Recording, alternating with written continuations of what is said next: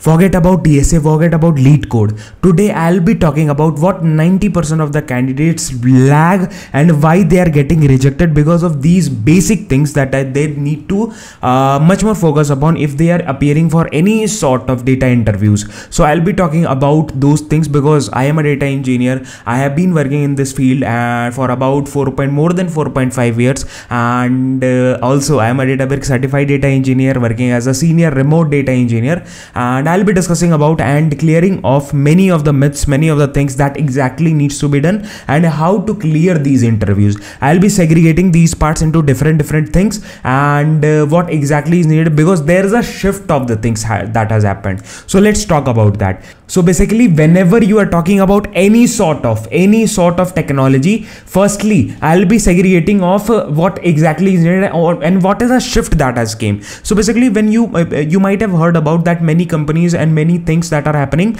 like whenever you appear for an interview, like you are going for, this person is there and he or she is going for the interview here. Okay, so basically how the things have changed. So now this person doesn't be like very much perfect or very much aware about the syntax. Like that is the main thing कि हाँ syntax line by line ऐसा नहीं है कि हाँ you should be very much confident or very much aware or very rigid about these things. The main thing that is the approach. And what are the things, like suppose I am giving you some sort of requirements, how you will perform these things and how you will perform the set of tasks or the chain of the things that you will be performing, and after this how I will be getting my business use case. That is very important. So those things are much more tested. So let's talk about in much more detail. If you are a fresher, if you are a person who is just entering into this market, by particular technology, what all things are much more important to focus upon. So let's start with, so firstly the major thing, that is SQL. This is a technology that is a must. If you are not aware of this technology or you are not very much confident about this particular technology, it is a very big red flag for you, and for the interview will mark you as a rejected candidate. So if you don't want to be rejected, this is one of the technologies that is very important and very much underestimated, because people think that we are done with SQL, we are done with SQL. There are so much of things in the SQL. You need to segregate, you need to find out what all to list out. There are joins. You should be aware and very much confident about the joins. Joins is very important. Other than that, it is very famous topic for data domain interviews, that is Windows function. Windows function is one of the tech stack, not a tech stack, a topic that is very important. You should be aware of how exactly the ranks works, how exactly the lead lag is working, how exactly the first, the last value, these kind of functions are working. So you should be aware of those things, and it helps you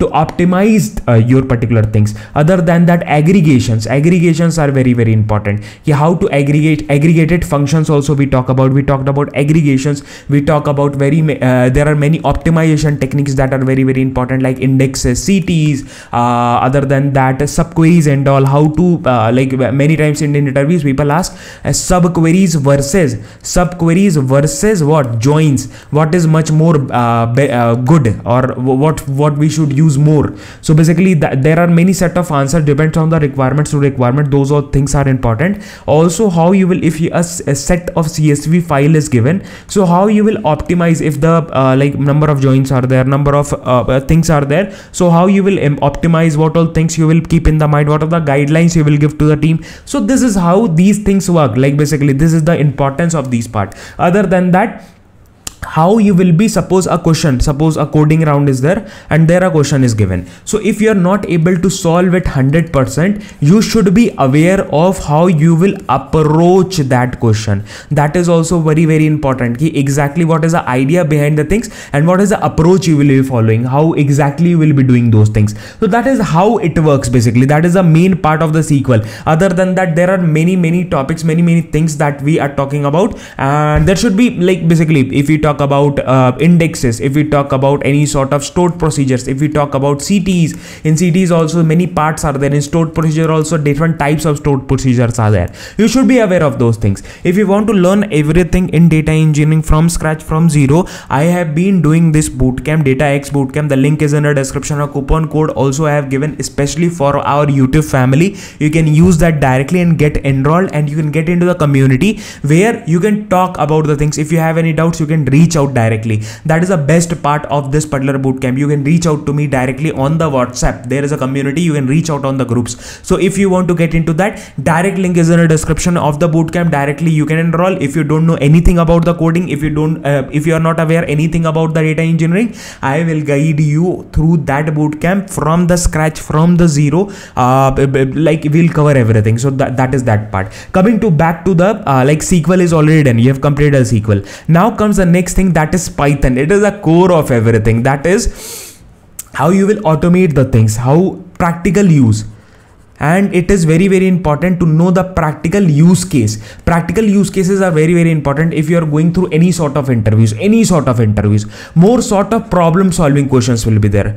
Problem solving questions. What are problem solving questions? That are, suppose there is a business use case that is given to me. Basically how I will sort that, it will be not given ki you have to use a list, you have to use a dictionary. It is not given to you, because this is how the real problems will be. You will be given a problem by the business. You need to figure out what all sort of technologies, what all sort of like basically topics, or basically how you will segregate those things, what all sort of logics you will use, how you will make that script and all, how you will automate that so that it will be much more faster. This is how the things are done. That is very, very important. Other than that, if we talk about a specific topic, that is file handling is very, very important. File handling, it is one of the topic that is very, very important, because most of the times whenever you are working in a data domain, different sort of files, like it can be Parquet file, it can be Avro, it can be JSON file, it can be XML, it can be CSVs, TSVs, any sort of files can be given to you, and you have to like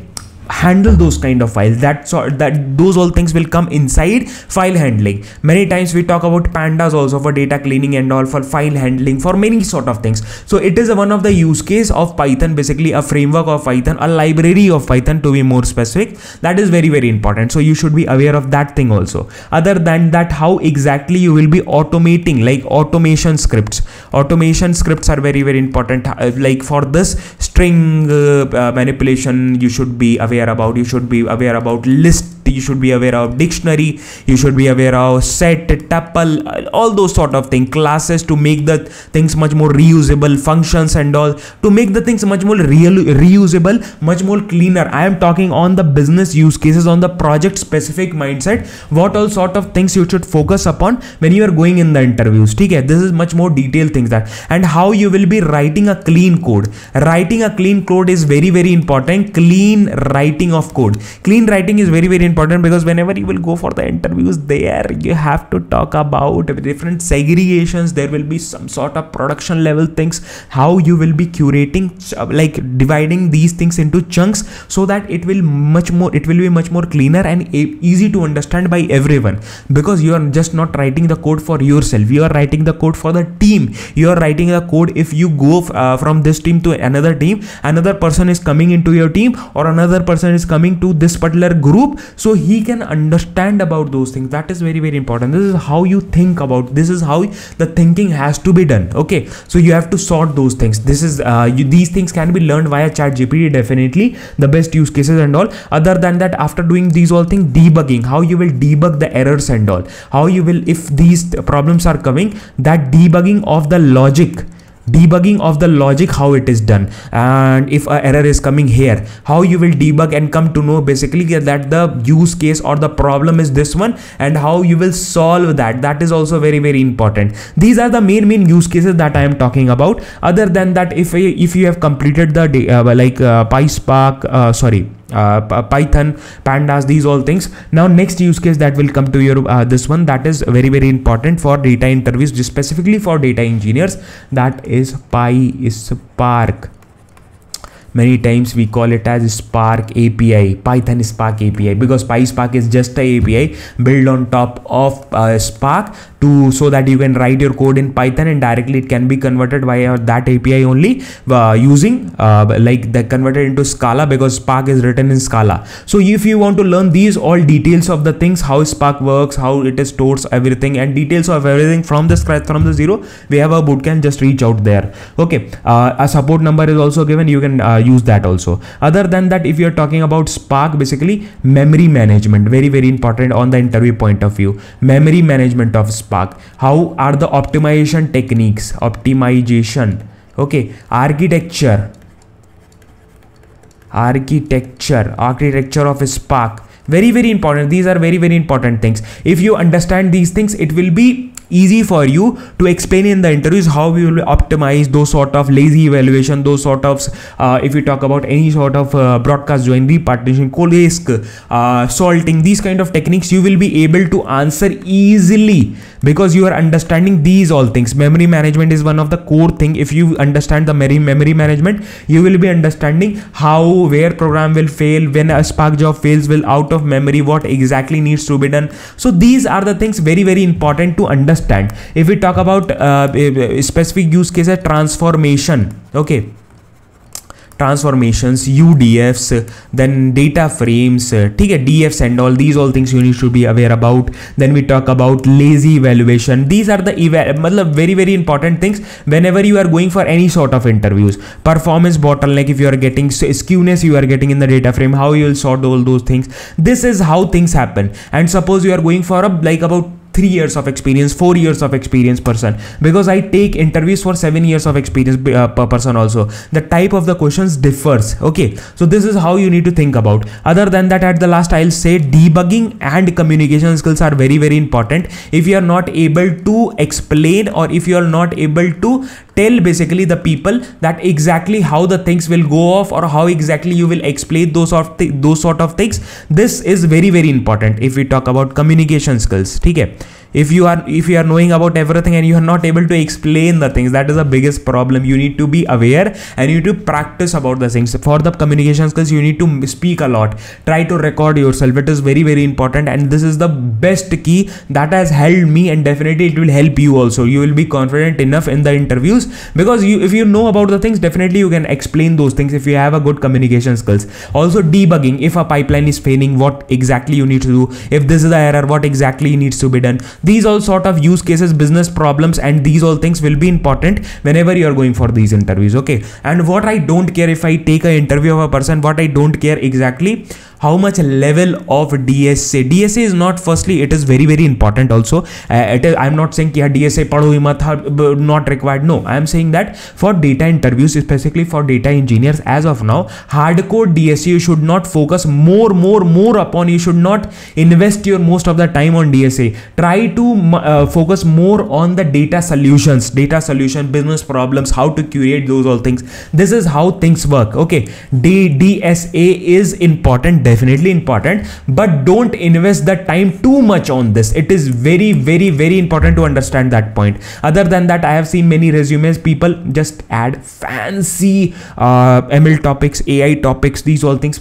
Not required here. If you're going for a data engineer, why ML will be required in the start? If you're going for data analyst, I have seen people adding ML and AI skills, like AI, Gen AI is good, but adding the ML skills in the data analytics one, not required as of now. Okay, try to be much more good in the data analytics part, then switch to this one. I am not saying don't learn these things. I am saying try to be much more perfect in the core skills, then try to extra add those skills after that. Okay, this is how it works. Buzzwords, okay, just running behind the buzzword, don't do that. Make the project that is much more simple and much more fundamental and solves the business use case end to end. That is very important. If you are not able to solve the business problems end to end, that is the red flag for you. Okay, so these were the top things that I just wanted to share with you.